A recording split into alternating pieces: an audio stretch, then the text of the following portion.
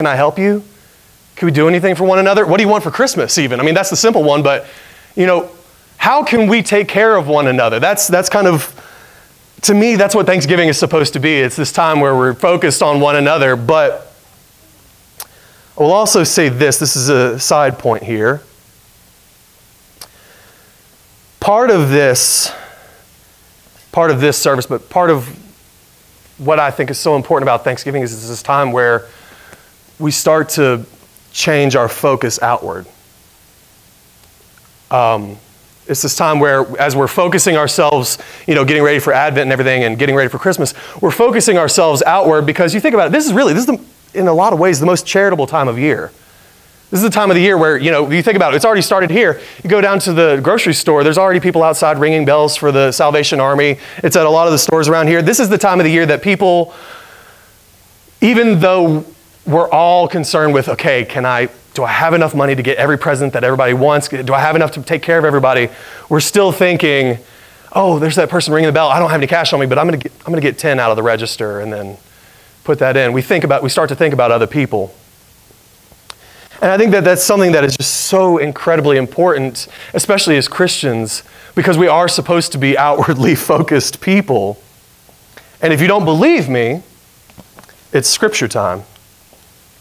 So, our scripture comes from two separate places today. The first reading is from Acts 2.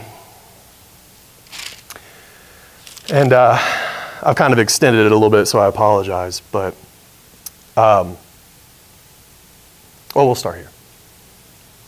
Everyone around was in awe. All those wonders and signs done through the apostles.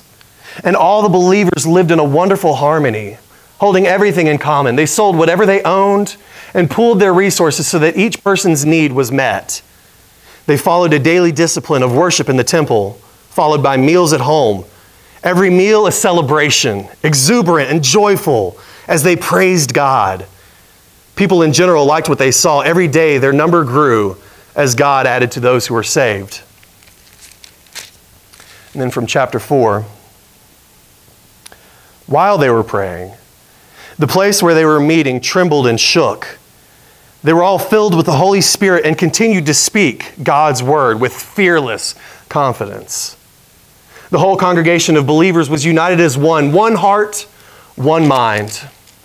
They didn't even claim ownership of their own possessions. No one said, "That's mine, you can't have it." They shared everything. The apostles gave powerful witness to the resurrection of the Master Jesus, and grace was on all of them. And so it turned out that not a person among them was needy.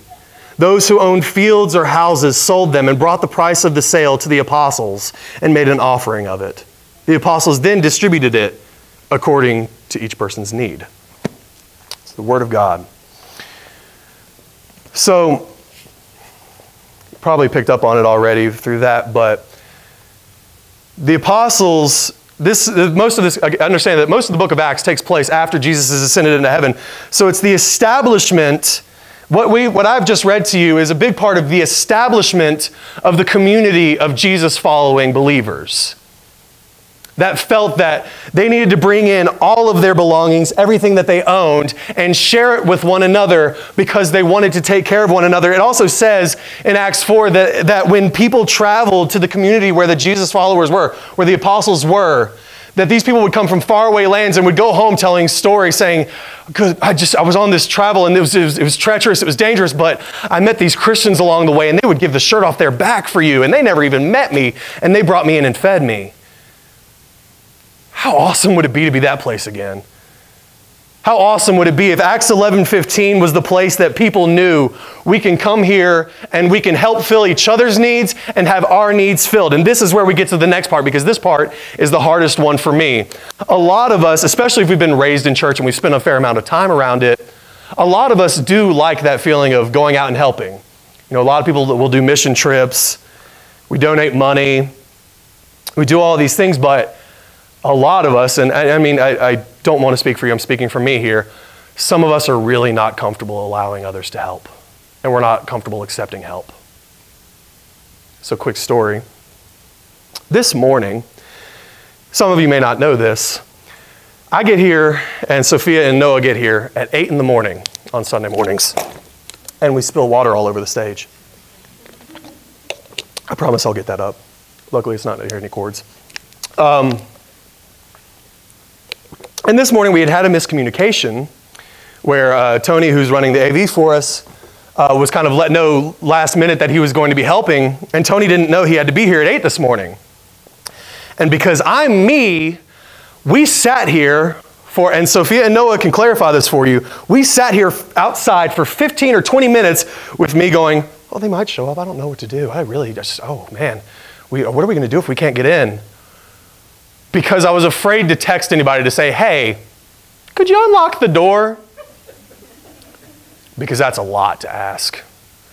And my whole point of that is that luckily, I actually said to Taylor, my wife Taylor, as she was going over to the other church for an early service today, said, hey, could you possibly check with people over there and see if anybody's got a key and could let us in? Because, we can do church out back, but it's not as comfortable.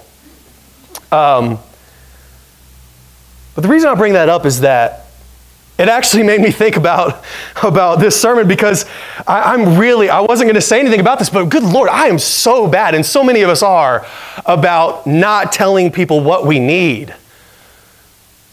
And friends, as much as you are quick to help others, be quick to let them know what you need from them. I'm not saying go ask people for like massive things that there's no reason that they should help you with.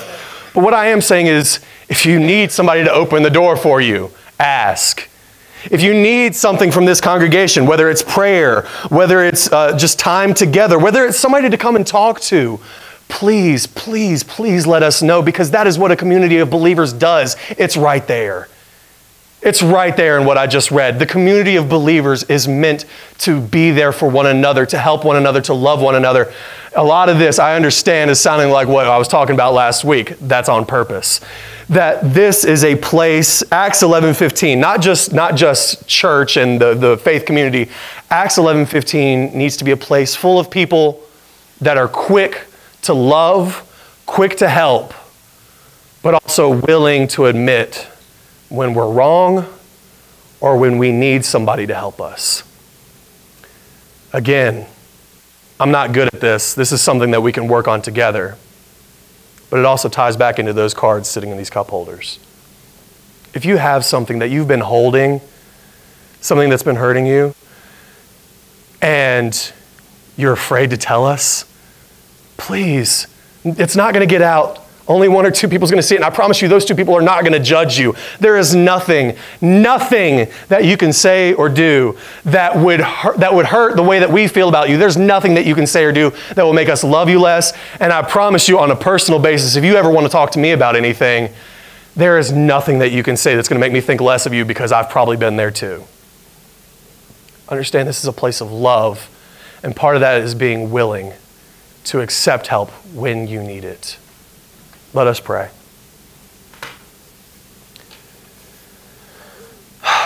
God, we come before you this morning, people in need of help. We want to help others, we want to serve the world, but we also need to every once in a while slow down and realize that maybe in our attempts to help everyone else, we've allowed ourselves to become hurt and never thought to ask for help. Maybe so many of us think that we haven't built up enough credit to be able to ask for help, and so we don't, and we suffer in silence. And that's never what you intended for us, God. You have shown us so clearly that this community of loving believers can fill one another's needs so that not one of us is in need, whatever that need may be, whether it's psychological, physical, spiritual. Help us to understand that it's okay for us to not be full and not be whole, but that together we can become whole. We can help build one another up, and we can allow others to build us up. In your name we pray. Amen. Would those that are helping with communion please come forward? So this is the time in our service, no matter what week you had or what month you've had, where we come in remembrance. And so what we're remembering is that it's not about what we can do, what we can give, but it's about what God has given us. And what he's given us is his one and only Son, who he sent to this earth to die in place of us so that our sins could be forgiven. And so this Son, Jesus, on his final night on earth, gathered with his 12 disciples, and he took the bread and he broke it and he said, "Do this in remembrance of me."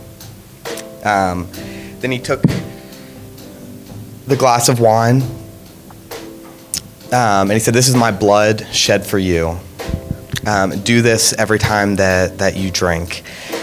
And so we ask that you come. This is a time where we become reconciled with God for whatever our week has looking like. And so we ask that you come and you receive the Holy Spirit. So directions here. There's going to be an usher that is going to direct you to come down. If you would exit to your right and then enter back through the left. Hey, Laura, could we have your output too, please? Sorry. You're up. You're singing. Oceans.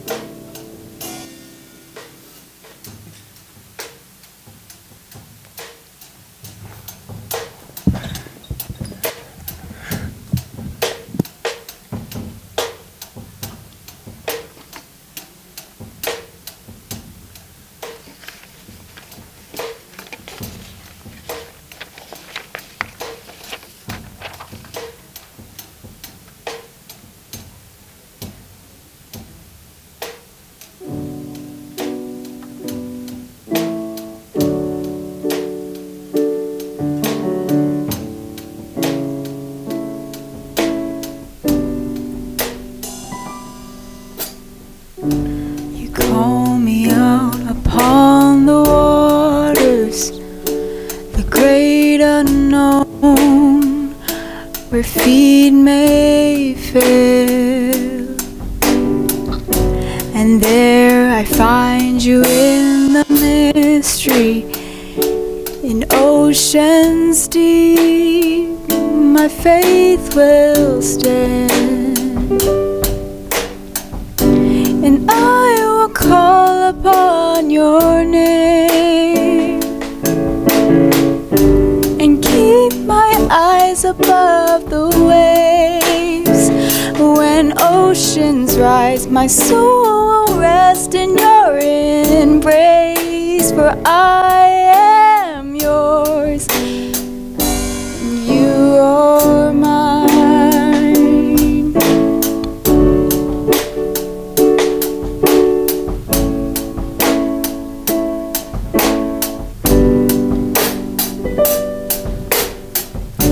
Your grace abounds in deepest waters.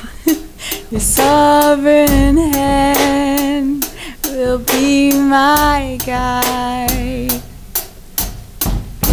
Where feet may fail and fear surrounds me, you've never failed and you won't start now. So I will call upon your name and keep my eyes above the waves. When oceans rise, my soul will rest in your embrace. For I am yours, and you are mine.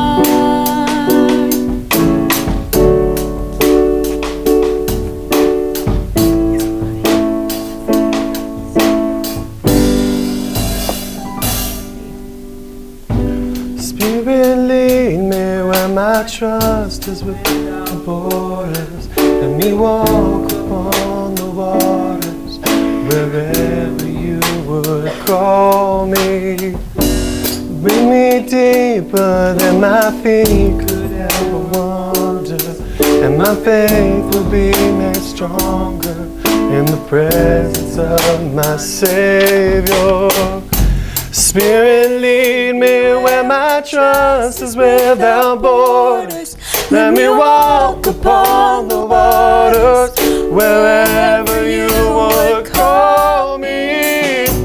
Take me deeper than my feet could ever wander, and my faith will be made stronger in the presence of my Savior, as I will call upon your name. And keep my eyes above the waves. When oceans rise, my soul will rest in your embrace.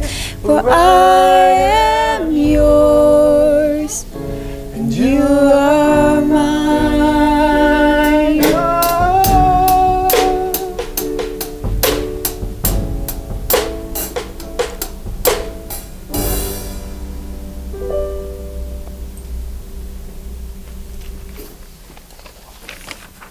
All right, and now is part of the service where we give back. And God loves a cheerful giver. Please do not give out of obligation. Please give out of the glad